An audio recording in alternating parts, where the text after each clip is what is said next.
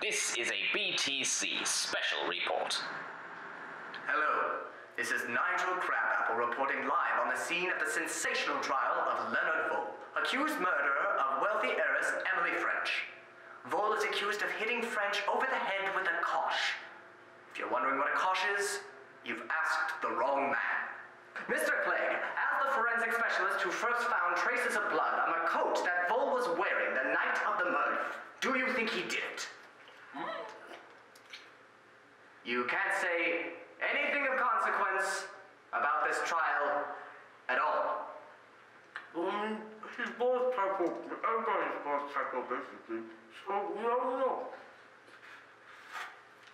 Excuse me, Miss Janet Mackenzie? Yes, You are acquainted with the accused murderer Leonard Vole, are you not? I am.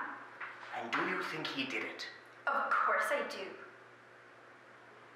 Why? Because he is a murderer.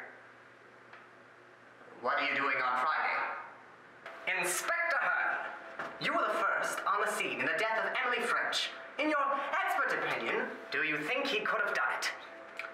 Well, yes, sir, I do think he could have done it.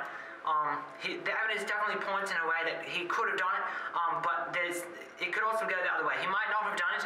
It could have been a burglary or anything else, really.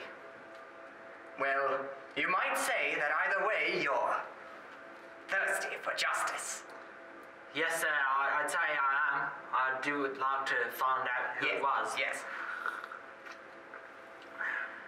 As the head coroner who did the autopsy of Miss Emily French, can you tell us any more pertinent information that points to Leonard Vole as the accused murderer?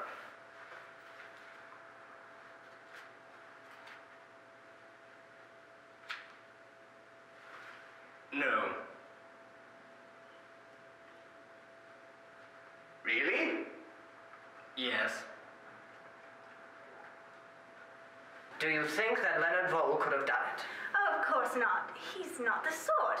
He's far too nice. Oh, what type of sort is he? You know, very charming. That sort. Is he your type of sort? Well, he's married, so I wouldn't go near him, but Would you call me charming? I'd say so. Mrs. Mayhew, do you think that Leonard Vole killed Emily French? No, of course not. Are you absolutely sure? Yes. Really? Yes. You can tell me with absolute assuredness that Leonard Vole did not kill Emily French. Yes. Well, not much can be said about this interview. Mrs. Miles, Yes. as the head prosecutor in the case against Leonard Vole, what would you say the likelihood is of getting a conviction? Entirely. I am putting Leonard Vole in jail where he belongs. And Robarts, I'm going to defeat him. Well, there's one thing we can say about this case, and that's that you're having a fantastic hair day. Mr. Carter, as the manservant, Sir Wilfrid in this case, you have an inside look. How do you think the case is going? I'm not really sure how the case is going. All I know is that Sir Wilfrid is looking very handsome today. His robe is very clean, and his wig is perfectly positioned on his head. It sure is. Yes, sir. Can I go now? Yes. Thank you, sir.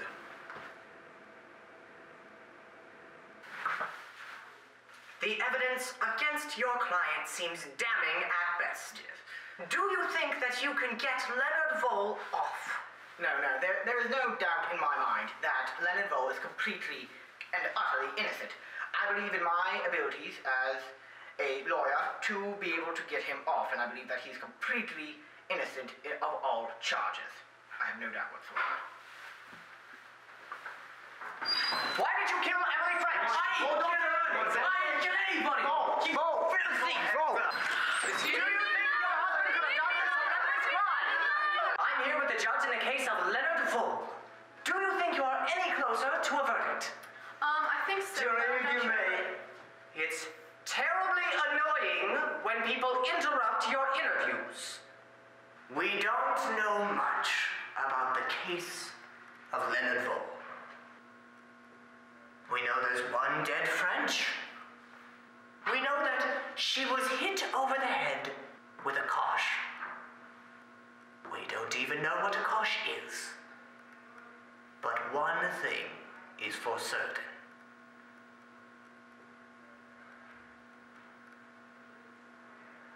This was a BTC special report. Find out who done it. Go to Thin Ice Theater's production of Agatha Christie's Witness for the Prosecution this weekend at the Dempster St Theater in Evanston, Illinois.